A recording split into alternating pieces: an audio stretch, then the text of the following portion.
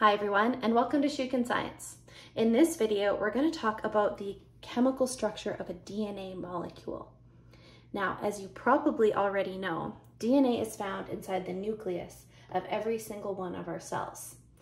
And it tends to have this double helical structure, kind of like a ladder that has been twisted. What we're going to do is zoom way in to that on a molecular level to understand exactly how some of these molecules come together to make that double-stranded helix. So starting first with this alternating sugar phosphate backbone. DNA molecules are held together like the sides of a ladder by sugars, which are a deoxyribose sugar, and phosphate molecules. And what you're going to notice about the way that the sugars are oriented is that in one strand of the molecule, the tip of those pentose sugars is facing upwards, whereas on the other side of the molecule, the tip of the pentose is towards the bottom. Now, the reason why one faces this way and the other faces downwards is because DNA is said to be antiparallel. They have opposite directionalities. And we can actually go ahead and label the directionality of each of these strands depending on which carbon the phosphate molecules bind to. So in order to label the carbons, I'm going to have to maybe remind you of some organic chemistry. So in this pentose sugar, the tip is actually an oxygen molecule, whereas any other place where two lines intersect is assumed to be a carbon. So here would be a carbon, as well as here, here, and here.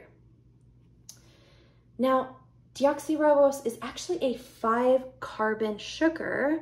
However, the 5th carbon is not in the ring. It is actually out here on a branch.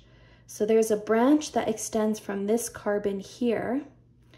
And so this is actually where we're going to find that final carbon in the pentose sugar. And the way that we number these carbons is always starting from the oxygen going in a clockwise direction.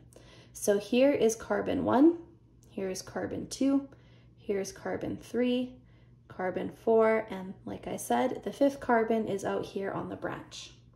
So on this side of the DNA molecule, the first phosphate group is bonded to carbon 5 on the first sugar molecule.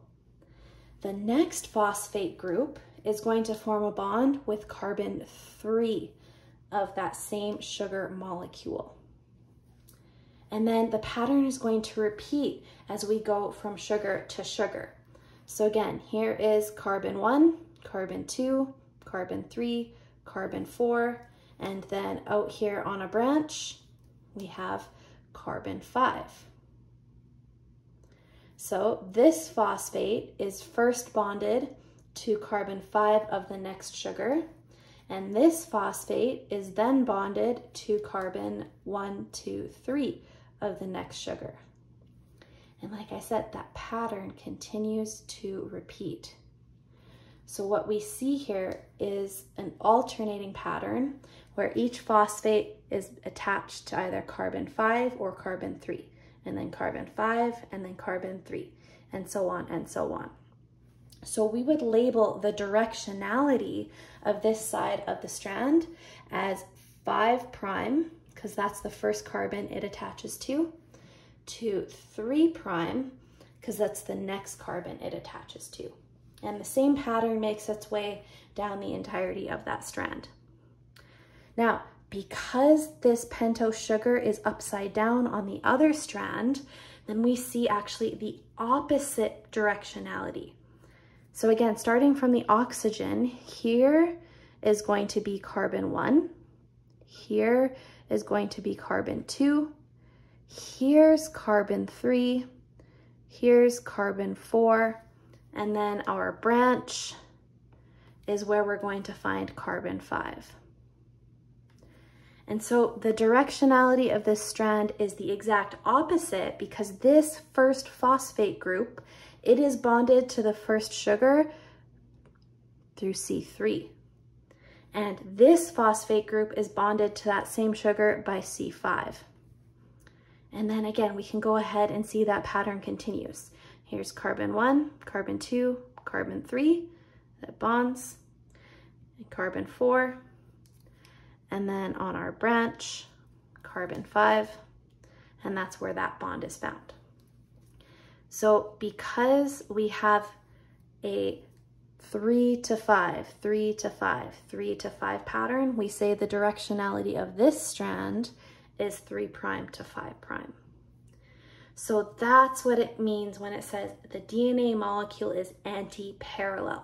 It means that the directionality of one side of the molecule is exactly opposite of the directionality of the other side of the molecule.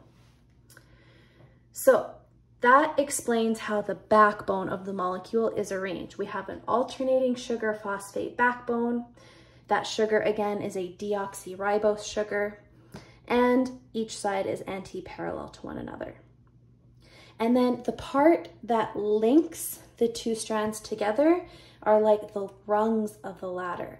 These are the nitrogenous bases of the DNA molecule, and they are held together by hydrogen bonds, which makes DNA molecules relatively strong.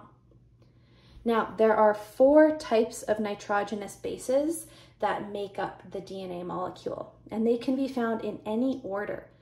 We have adenine, thymine, guanine, and cytosine, and each of them have slightly different molecular structures. I didn't actually draw out the full molecular structure here. In most diagrams, they just show them as a series of interlocking shapes.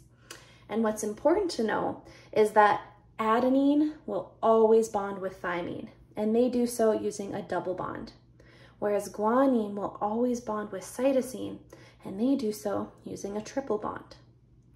And so they always arrange themselves into these complementary base pairs.